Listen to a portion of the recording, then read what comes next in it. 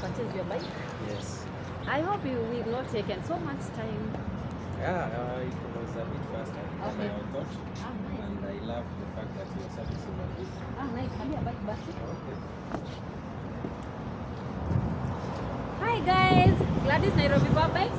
Today we have a visitor. Maybe he can tell us his name and where he's going. Yes, my name is Morris. I'm here today to take this bike.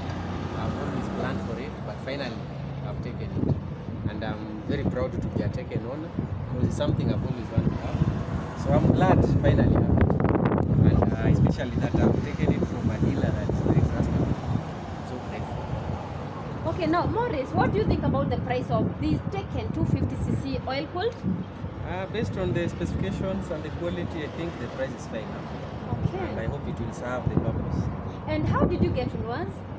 I normally see on social media, and in fact, finding my way here, I had to use a Google because I didn't really know the place.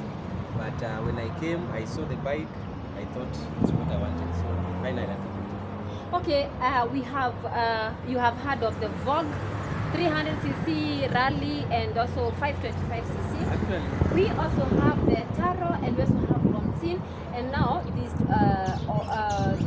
Tekken 250cc 2023 model.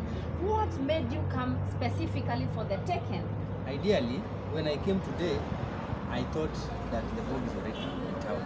So I actually came for Vogue. But now when I arrived, I saw the Tekken, the stature, I really thought I can't wait any longer. So ideally, I was coming for Vogue because I've heard about it. So I'm actually coming for Vogue. I thought it's already here. But now because you're saying it's coming after, A month. yeah, so I decided to, why not? I can still upgrade if it comes.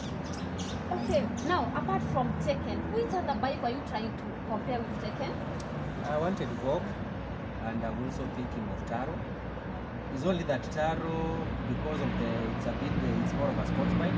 This is adventurous, at least I can use it both off-road. So for adventure, I prefer this. But if I was to pick on a sport bike, whereby I was not, I'm only sure I'm going to use it in town, I would go for Taro.